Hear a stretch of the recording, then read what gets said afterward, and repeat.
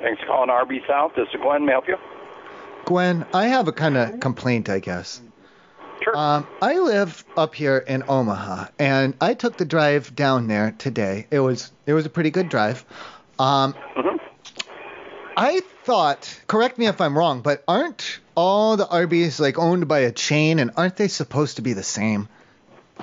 All RBs are not owned by a chain.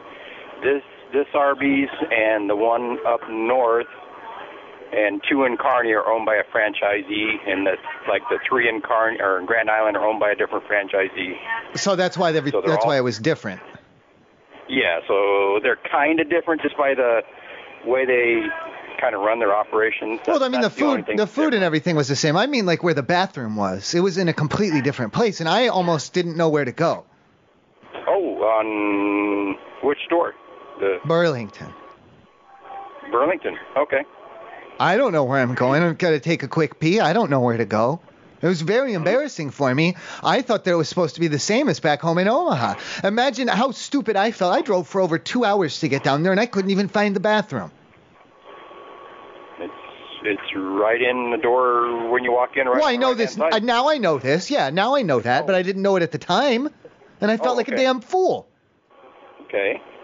2 hours on the road, and I'm looking all around. I was checking. There's like drinks. You have like a drink machine or something. I don't even know what the hell's going on in there. Okay. Well, what can we do about this? Because I'm back home now. Okay. I don't want to have to drive the 2 hours to get back and just to come talk to you face to face on this.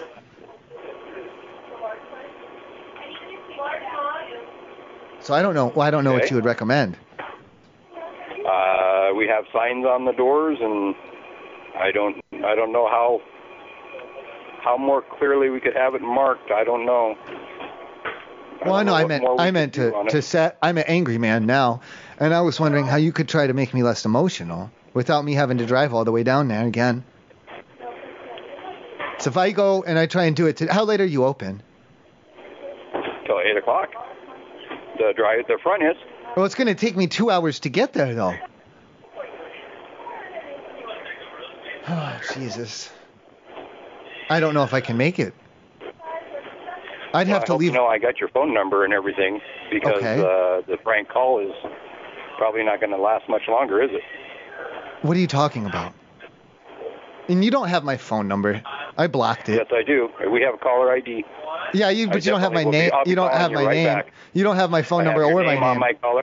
Yeah, I do. As soon as I hang up, it pops right up. I don't think so. I will have your name and everything. I'll call you right back, and you answer the phone. I'm going to call your bluff. I don't think you're going to do it. Okay, I'll be right here, right by the phone. Okay. You're a liar. Goodbye.